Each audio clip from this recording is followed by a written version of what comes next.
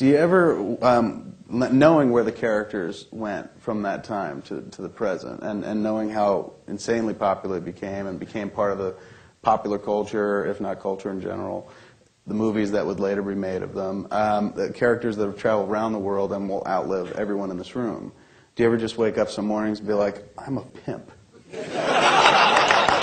No, as a matter of fact, I wake up most of the mornings and I think every one of those movies has given me this nice little cameo, but my friend Kevin has never given me...